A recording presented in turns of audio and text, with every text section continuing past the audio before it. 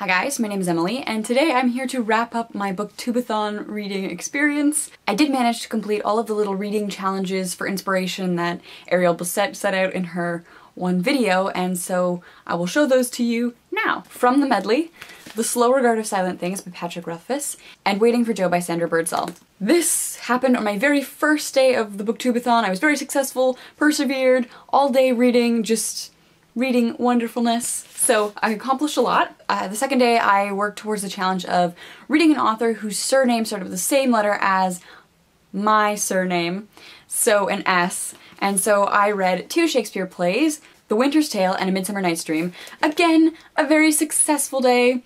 Day 2, just a solid day of reading. Day 3, I had some adulty things to do, and so half the day was running errands, and then I started When Harley Was Won by David Gerald, which is my sister's favorite book. I was working towards reading someone else's favorite book, and this is where everything went wrong. Picking someone else's favorite book I probably should have left till last, because this is science fiction. It's not 100% to my taste. Usually when I pick out science fiction, I enjoy it because I have picked something that is in my realm of interest, and this isn't 100% in my realm of interest, so this really bogged me down. So I spent day 3, 4, and 5 reading this. Finally finished it on the Friday night, Saturday morning, and then I did the read a book without letting go of it.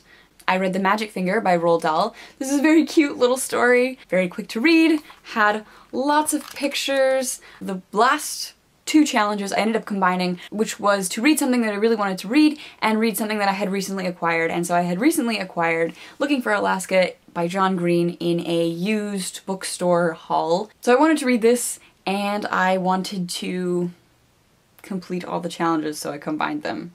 I don't know if that's cheating. So I finished this in a morning. I think this is my favorite John Green book. So I have read Looking for Alaska, Paper Towns, and The Fault in Our Stars now. And I think I like this one the best.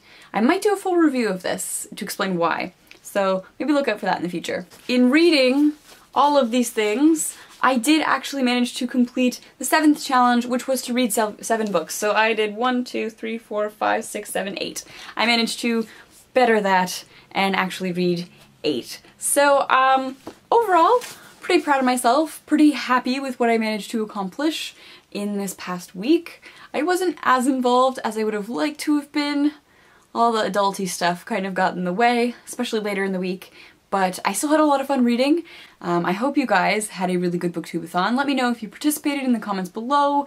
If you want to link me to your wrap-up, I'd like to see how you guys did. Chat with me, link me to things. Thank you for watching. I'll see you soon. Bye!